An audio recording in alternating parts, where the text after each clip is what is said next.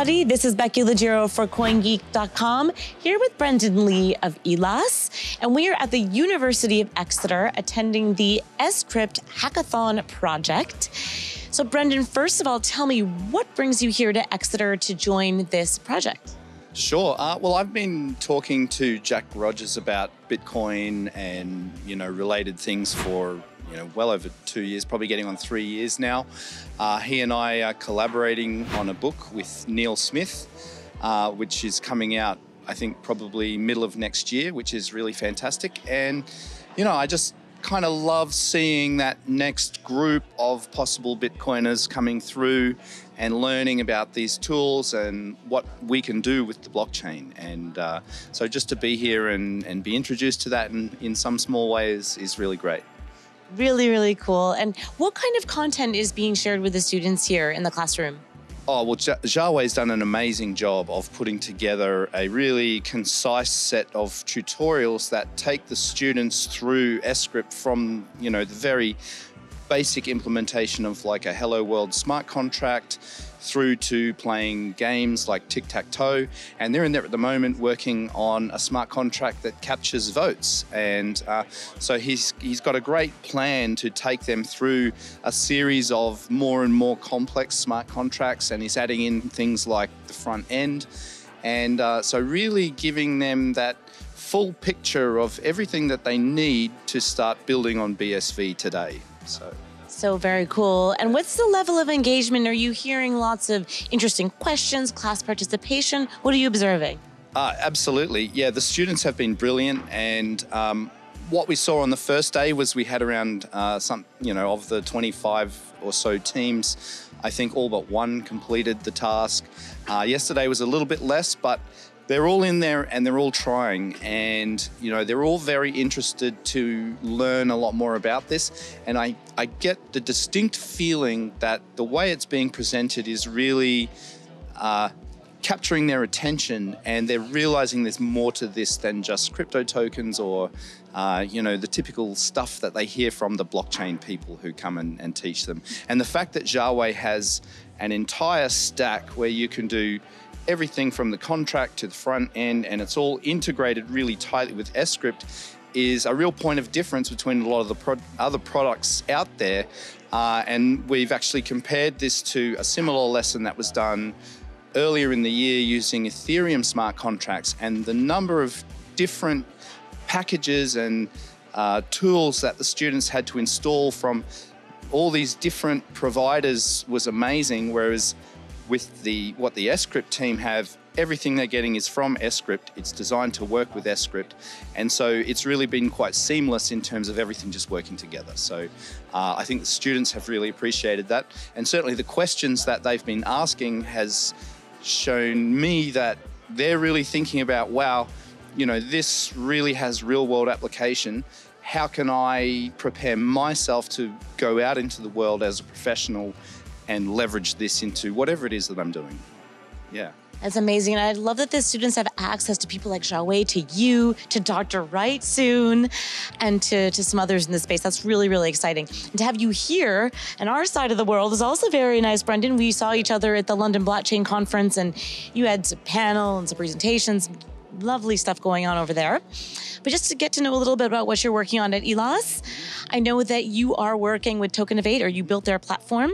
Tell us about that project and why it is so exciting.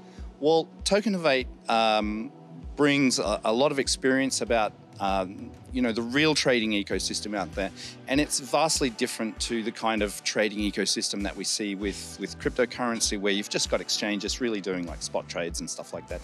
This is all about connecting the big banks to the products that the world really wants to buy and sell. And so the first product that we're rolling out with Tokenivate is smart contracts for purchasing voluntary carbon certificates. And so we see this as being a huge potential market, and it's a new product. So because we don't already have that legacy of this is how we've always done it with this product, it gives us the freedom to bring something totally new into the market and to demonstrate that the BSV blockchain has all of the features and tools that we need to implement a complete trade life cycle as a smart contract and use the blockchain as a ledger that captures the consensus between all the different parties on the trade.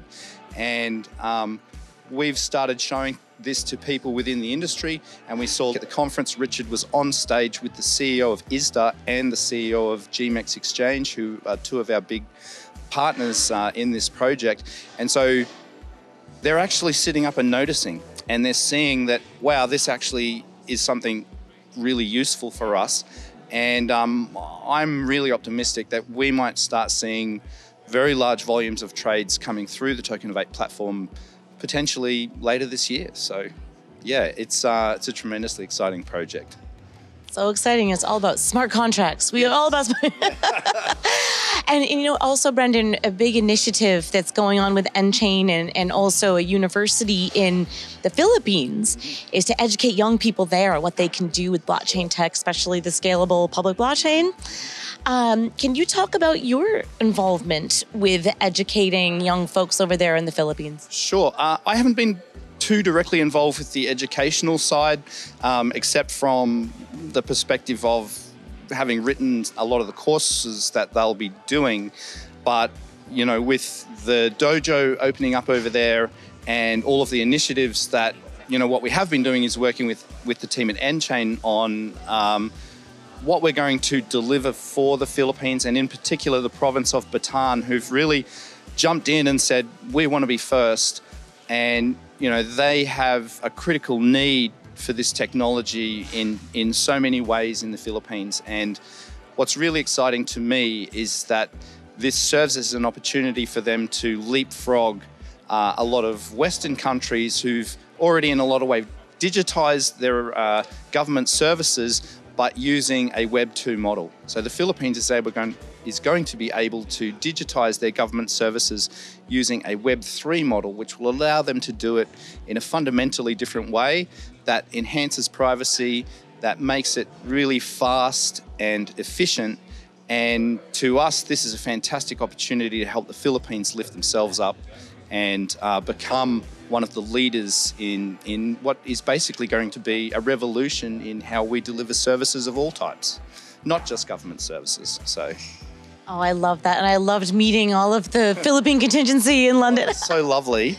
You know, they're always so bubbly and bright. Yeah, they're really, I've worked in the Philippines before. I got into the blockchain, and it's such a, you always go there and you find these people and they're just ready to work, and they're ready to use whatever they have at their disposal to get the job done. And I can really see that we're going to start seeing really innovative products coming out of the Philippines, and I can't wait to get to know some of the students who are coming through that program, and especially as they get into things like the dojo and start really coming up with their own ideas. I think we're going to be blown away. Yeah. I do. So exciting. Oh, I'm so glad that you're involved with that. And I'm so glad that you're here in Exeter, Brendan. It's been so much fun spending time with you, and enjoy your travels all around the world. Thank you very much, Becky. I really appreciate it. And so tell me, Todd, what brings you here to Exeter to enjoy the hackathon? Just at the London Blockchain Conference, I was talking to Brendan and Xiaohui, and I'd heard sort of that this was going on, but I hadn't followed it up. And then they both said, you should come down. And Xiaohui was really supportive of that, for me to come down and learn some sCrypt. He said, we can get you from 0 to hero, and maybe 0 to 0.1, you know, on the way to hero. But yeah, I just took them up on that offer and checked in with Jack, and then came down, and it's been a great time. Yeah, it was a total surprise seeing you here. It's great. So tell me a bit more about the initiatives in the Philippines, and how are you going to be working with the university to put the course together for them? So I think we're going to go over first and do some faculty-wide training, and so we hopefully create competent educators that are able to teach our material. So we'll provide them that, and then run them through. This would be maybe some ideas of how to assess it. This would be some ideas of how to create tutorial activities, some reading lists, and have those academics, you know, grill us back to make sure that they feel confident to present that material. And I imagine it'll be an involved process. So we'll start with an introductory blockchain for business course, and then we'll move into maybe an introduction to business computing with blockchain, and then maybe in time, if that goes well, we'll put together an advanced program in business computing, which maybe would cover something like sCrypt and potentially Babbage or some of these really complete platforms that allows someone to really take an idea and extend it into a full product. Yeah. Wow, you've got lots going on there, Todd. Also some sessions that are potentially going ahead with some of the administrative bodies to get them up to speed with stuff as well. So there's sort of the university training as well as the government officials and people from high places. I love that. Super, super exciting. So much learning going on. And actually, speaking of which, tell me something you've learned here at the hackathon.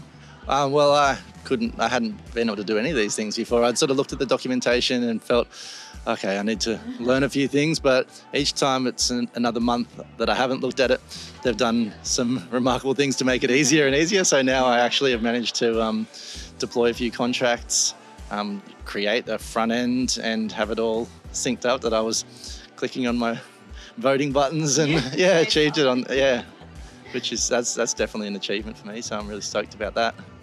Cool. Well, congrats on that. And congrats on all the work you're doing. I can't wait to see what happens in the Philippines. Thank you, Todd. Keep it up. And thank you guys so much for watching. It's Becky Legiro for CoinGeek.com.